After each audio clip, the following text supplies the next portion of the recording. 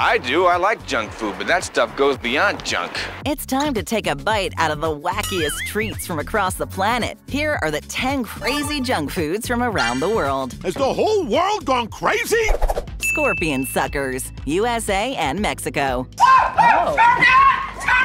This particular treat dares to push the boundaries of culinary curiosity. Brace yourselves because, yes, these unique creations do indeed exist, and scorpion suckers are exactly what you're imagining. Imagine biting into a sucker, a sweet, sugary delight, only to discover a real scorpion nestled within. It may sound like something straight out of a daredevil's handbook, but these intriguing creations are indeed a reality, found in select locations throughout the southwest of the USA and Mexico.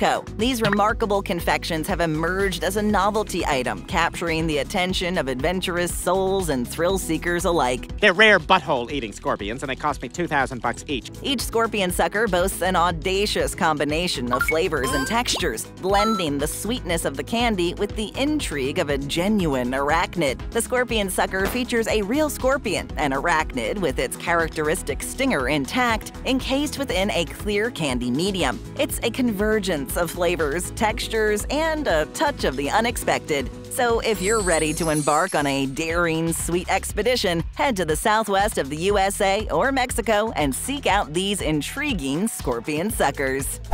Women's Burger Face Mask, Japan. Your mask is amazing. Say hello to the Women's Burger Face Mask, a creation born out of the observation and ingenuity of a food chain in Japan known as Freshness Burger. Freshness Burger noticed that women in Japan weren't indulging in their delectable burgers as much as their male counterparts. Why, you ask? Well, in Japanese culture, having a petite mouth is considered a beauty standard, and wolfing down a burger in public may not align with that image. Determined to break this barrier and give women the freedom to savor their burgers without scrutiny, Freshness Burger introduced the ingenious Liberation Wrapper. Liberating. A burger wrapper adorned with a printed image of a woman's face. This innovative invention served as a disguise, effectively shielding the eater's mouth from prying eyes and allowing them to savor their burger in peace without any self-consciousness. The impact was astounding. Freshness Burger's sales of female-targeted burgers skyrocketed by a jaw-dropping 213% in just 1 year. By providing a solution that allowed women to enjoy their burgers without fear of judgment, Freshness Burger tapped into an unmet need and sparked a burger revolution.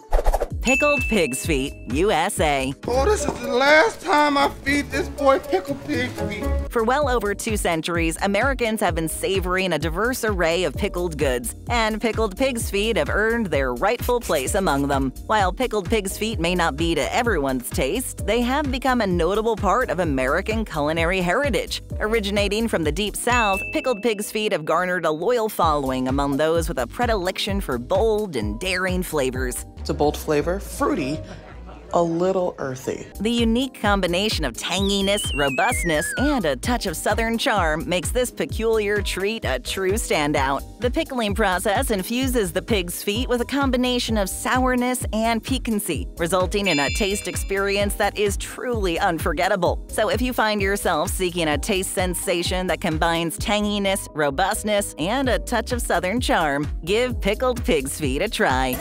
New to BabbleTop? Then how about hitting that subscribe button? It's not like we're asking you to try deep-fried tarantula. Thanks.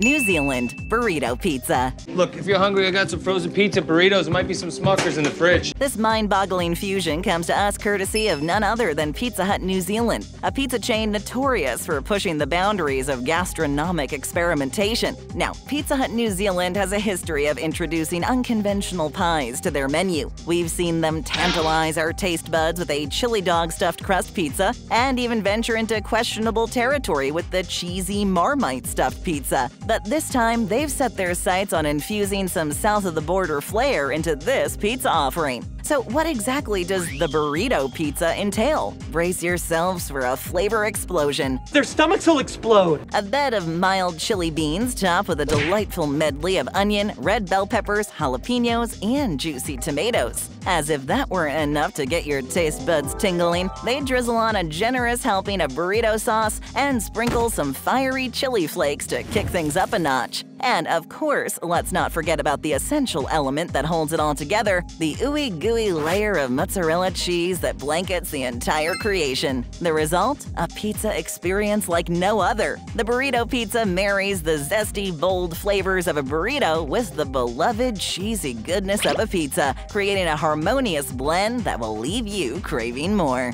Berry Kristmush Burger, Japan. They're only available in Japan. Dwight, you are such a liar. Burger King, ever the master of culinary creativity, decided to sprinkle some Christmas magic onto their menu with the Berry Kristmush line of burgers. These burgers were designed to jingle all the way to your taste buds. The star of the show was the Premium Berry Burger, which packed a flavorful punch with its lineup of classic burger ingredients: a juicy beef patty, crispy bacon, fresh lettuce, and juicy tomato. But what truly sets this burger apart was its secret weapon, the crowning glory of cranberry sauce. Yep, that's right, cranberry sauce. Burger King took the bold step of introducing cranberry sauce to the mix. There's the special sauce. Creating a merry medley of flavors that perfectly captured the essence of the holiday season. Picture taking a bite into a juicy, savory burger only to be greeted with the delightful tang of cranberry sauce dancing on your palate. It's a surprising combination that somehow works, leaving you with a mouth-watering experience that screams Christmas with every bite. Alas, like all good things, the Berry Kristmush Burger was a limited-time affair, only gracing the Burger King menus in Japan for the 2014 festive season. It was a tantalizing glimpse into the world of unconventional flavor combinations, an invitation to step outside the realm of traditional holiday fare and embrace the unexpected.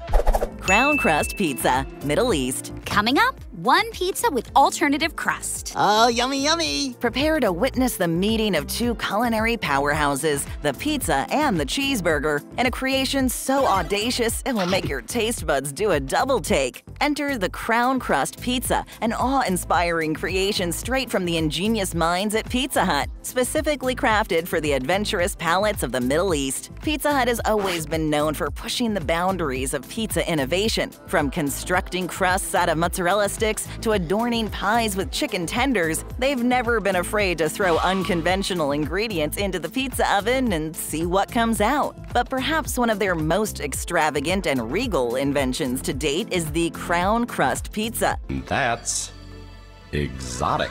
This glorious pizza-burger hybrid takes the concept of a cheeseburger to new heights. Imagine a delectable pizza topped with all the classic cheeseburger fixins: succulent beef patties, gooey melted cheese, crisp lettuce, ripe tomatoes, and tangy sauce. But that's not all. The pièce de résistance lies in the crown-like crust, adorned with cheeseburger gems. These gems are little flavorful morsels that add an extra punch of burger bliss to every bite. The Crown Crust Pizza is a bold combination of two iconic dishes, the pizza and the cheeseburger. It's a fusion that blurs the lines between traditional meal categories and ventures into uncharted territory.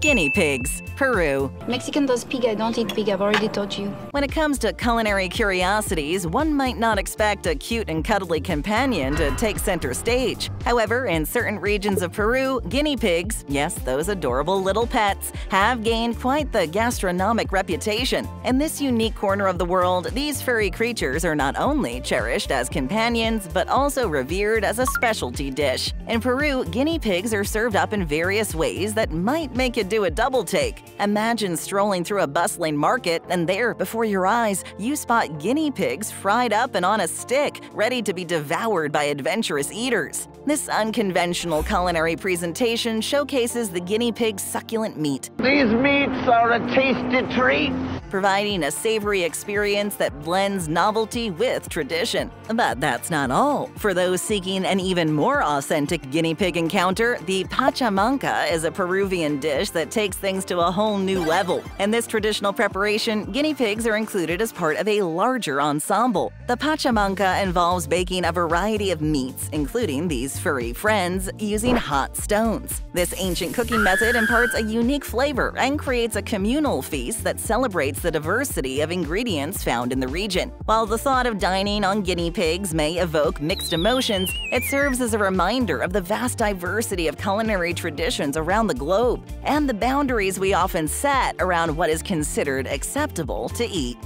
Maple Snow Taffy, Canada. It's maple-delicious! Taffy on the Snow, a unique and mouth-watering treat that combines the natural sweetness of maple syrup with the wintry charm of freshly fallen snow. This sugary confection, known as maple taffy or tire d'érable in Canada, holds a special place in the traditional culture of Quebec, Eastern Ontario, New Brunswick, and Northern New England. Maple taffy is created by carefully boiling maple sap to a precise temperature, just past the point where it would transform into maple syrup, but not long enough to become maple butter or sugar. The syrup is heated until it reaches approximately 234 degrees Fahrenheit. So hot! Creating a thick and rich liquid bursting with the natural flavors of maple. In the snowy regions where this delectable treat reigns supreme, the hot maple liquid is poured onto a bed of clean, fresh snow. As the liquid encounters the cold surface, it quickly begins to thicken, creating a luscious, chewy texture that is simply irresistible.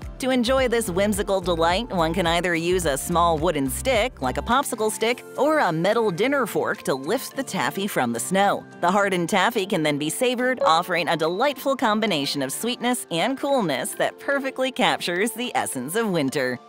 Lutefisk, Nordic countries. Milk and Lutefisk. Santa doesn't get cookies in Minnesota? With its origins deeply rooted in Nordic cuisine, Lutefisk continues to hold a prominent place on dinner tables across the region and has migrated to certain parts of North America. The name Lutefisk itself offers a glimpse into its unique preparation process. Translated as live fish, this dish involves aging whitefish in a rather surprising ingredient, lye. The fish undergoes a transformation as it's immersed in a lye solution, resulting in a distinct flavor and texture that sets it apart. When it comes to Lutefisk, it's often said that you either love it or loathe it. Hate it or love it? One cannot discuss this dish without acknowledging its reputation for a strong aroma that can fill the room. However, this distinctive scent is part of the allure for those who have developed a taste for this traditional delicacy. In terms of texture, Lutefisk takes on a unique and somewhat gelatinous consistency. This characteristic is a result of the lye treatment, which alters the fish's composition and provides a fascinating mouthfeel that enthusiasts find intriguing. While Lutefisk may not be everyone's cup of tea, it remains an integral part of Nordic culinary heritage. Its enduring popularity in the region and its presence in select communities in North America reflect the deep cultural ties associated with this dish.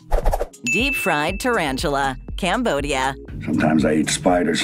This Cambodian snack food has captivated and startled travelers for years, offering a culinary experience that is equal parts unsettling and fascinating. Originating from the vibrant culinary scene of Cambodia, deep-fried tarantulas have earned a reputation as a unique and daring delicacy. The tarantulas used for this unconventional delicacy are a specific species known as aping in Khmer. With a leg span approximately the size of a human palm, these formidable spiders are either bred in specially constructed holes in the ground or collected from their natural habitats. The preparation process involves frying the tarantulas until their legs become stiff. Deep fried to perfection. The spiders are then seasoned with an array of ingredients ranging from the ever-controversial MSG to aromatic garlic. The end result is a snack with a contrasting texture where the crispy outer shell gives way to a soft and somewhat gelatinous center. While deep-fried tarantulas may not be the first choice for arachnophobes, they have become a curious and sought-after snack for adventurous eaters looking to push the boundaries of their culinary experiences. So if you ever find yourself in Cambodia, particularly in the bustling markets or street food stalls, keep an eye out for this intriguing snack. Looking for more? Just tap or click another video. First time here? Then leave us a comment, hit that subscribe button, and ring that notification bell.